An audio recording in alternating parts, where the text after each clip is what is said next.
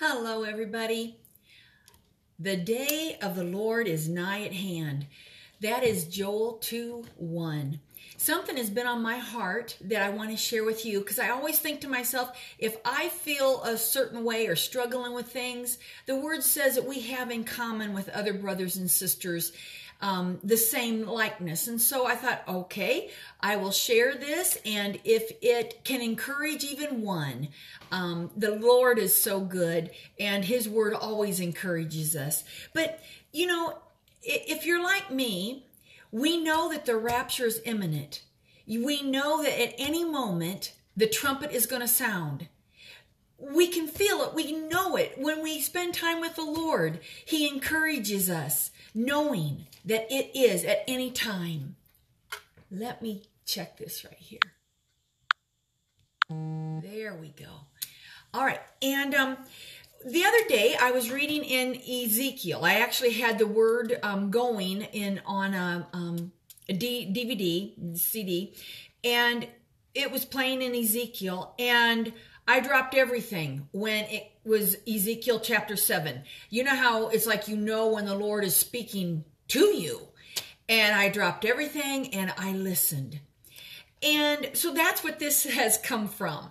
It's just, this is going to be a very short video probably, but just read Ezekiel Chapter 7 and 8's also good. But it's talking about, thus saith the Lord God, and evil and only evil, behold, is come.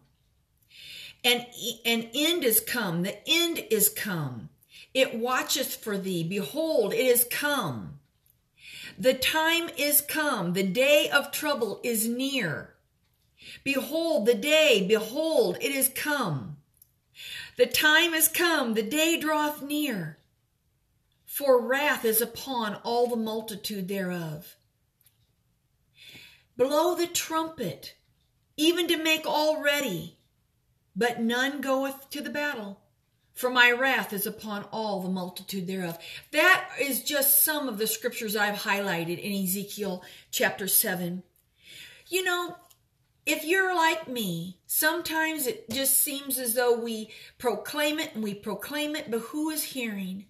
And sometimes we do find that we worry too much about what people are thinking of us, that they're just going to think that we are, and we are not of this world. So that is true. But you know, if the devil can't get the remnant, the bride of Christ, to backslide into the world, to sin and turn their back on God, you know what he tries? To diminish our faith, to diminish our confidence, to have us doubt God's word. We either believe it or we don't. I want to choose to believe. So you know what? It's just plain out of obedience that the remnant, the bride of Christ, continues to warn of the freight train of God's wrath that is barreling down on this world, on mankind. That is the truth. And God, in His grace and His mercy, is trying to sound it out to all that will hear. You know, in Ezekiel 33, that we as the bride, as the remnant, as true Christians, we sound the trumpet. We blow the alarm. We warn that the tribulation is coming. That we do not know when. First, the rapture will happen. And then after that, the man of lawlessness, the Antichrist, will sign this 7-year covenant with Israel. That is what starts the tribulation, not the rapture.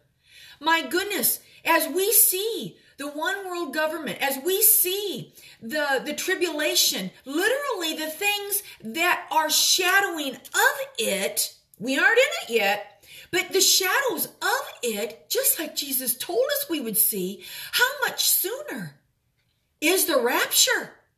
Oh, we daresn't grow weary. We have got to sound the alarm.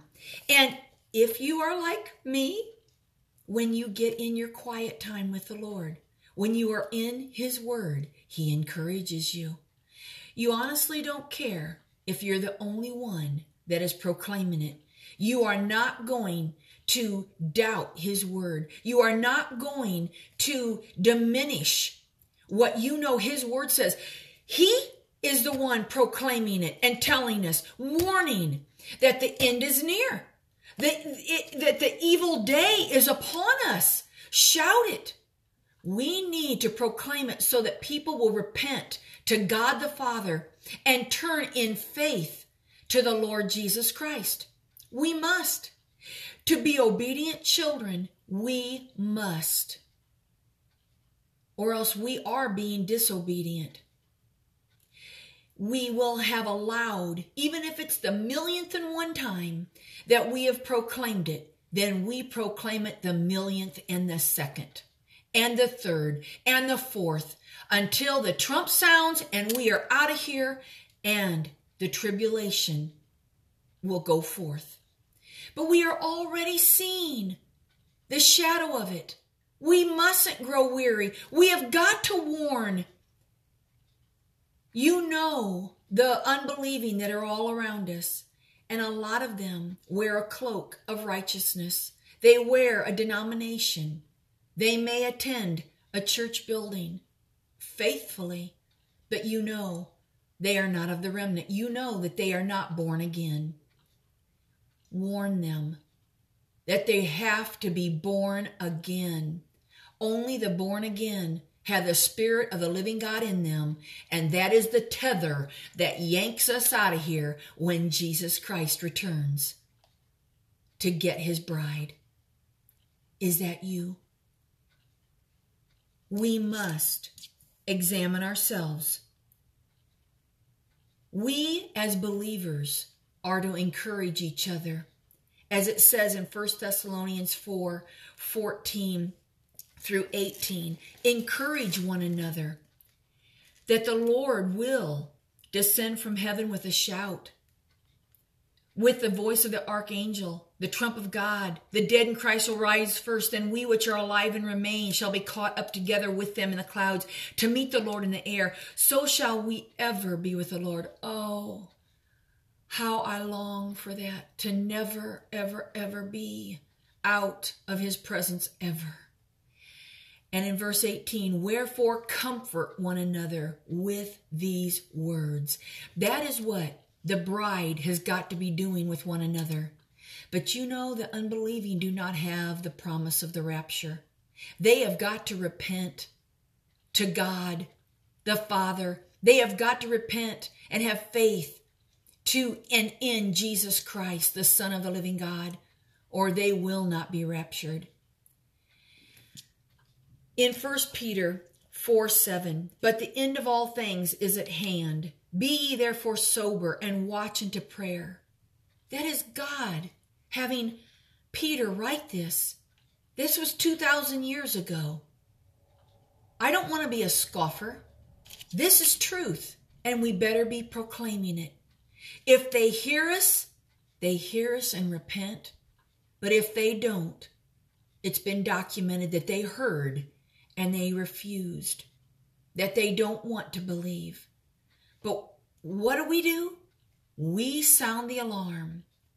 We set the trumpet to our mouth and we proclaim what God says, that the end of all things is at hand. That is what God says. That is what His servants repeatedly will proclaim. We will not grow weary. We will not get tired, because it is thus saith the Lord God Almighty. And He is merciful and gracious to warn. 1 John 2:18, little children, it is the last time. And as ye have heard that the Antichrist shall come, even now are there many Antichrists, and we've seen them. We know who a lot of them are. Whereby we know that it is the last time. Don't fool yourself. Don't believe the scoffers out there that this soon will pass. If they're saying that, they do not believe the word of God. This is all setting up. The end days are nigh at hand. Right now, we are in it. At any moment, the rapture, then the setting up of the 7-year tribulation when the Antichrist signs the peace treaty with precious Israel. Ezekiel 7, an end is come, the end is come. It watcheth for thee, behold, it is come. Do we believe it? The time is come, the day of trouble is near. Isaiah 13:9, behold, the day of the Lord cometh. Are we proclaiming that? We must remember it is God that says it, not us. It is God that says it is near, that it is here, and we must proclaim it as his servants. We are to be obedient children to him and proclaim it. If they hear and repent, their soul will be saved. If not, they have at least heard, and God in his mercy and grace has warned.